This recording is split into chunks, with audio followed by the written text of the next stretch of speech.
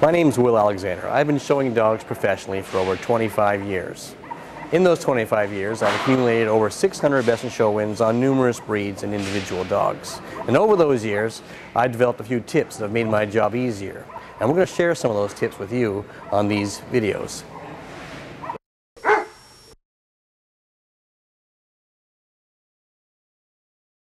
One of those tricks I developed over the years is called the no fuss stack. That is for setting your dog up for the judge's examination. It's the easiest way. You use the dog's own balance and their own legs to do the work, rather than you doing all the work yourself. And walking them in, stopping them, letting them then create their own balance, keeping the head straight, the spine straight, and then just fixing what's wrong. Left foot, left hand, right foot, right hand, whole time keeping the head straight and the spine straight. Fix one leg in the back because she was good in the other one.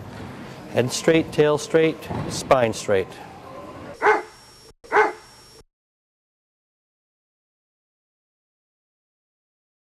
From this angle, Piper, the same thing. Walk them in, keeping the head straight, the spine straight, and then just fixing what's wrong. Right foot, right hand, head straight, spine straight.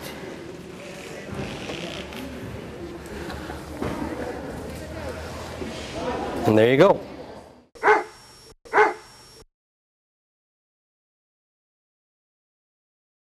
Keep the head straight the whole time. So they set up the front end, then when they go back to the back end, they turn them and the dog walks off the stack.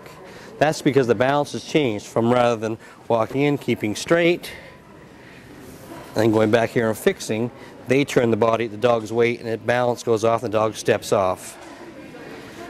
Some also mistakes they make is they try to fix from underneath, like they're changing a car's oil. They're not getting the look they want. Again, it's easily just corrected by keeping everything in line with the spine.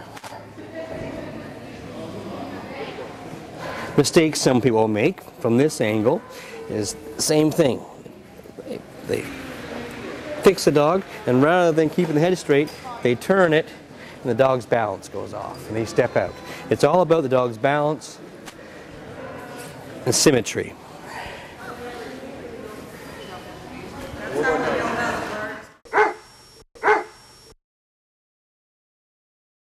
Okay, I just showed you how to set a dog up on the ground. Now I'm going to show you how to set a dog up on the table, those table breeds. A lot of people make the mistake of just picking their dog up and plunking it down and then working from that. I like to do it this way.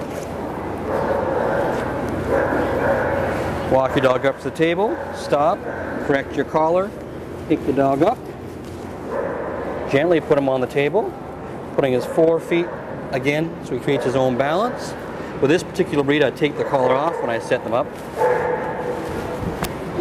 Left hand, left leg, right hand, right leg, head straight, spine straight, tail straight, both back legs. Your dog is set up. Now to take the dog off the table, breeze, take the lead off, put the lead on right away.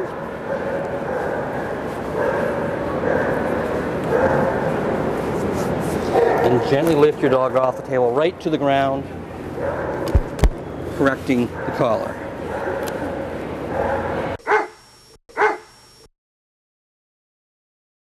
On the ground now, but you have to use the dog's own balance to set him up. So the most important thing is keeping the head straight and the spine straight. The head is the most important thing. Keeping control of the head firmly, but you're not going to hurt the dog doing it. So a firm grip, left hand, left leg, use the dog's weight to put it down. Switching hands, again you're keeping the head straight. Right leg, put it down. Go to the back. I tend to keep my hands touching the dog all the way to the back.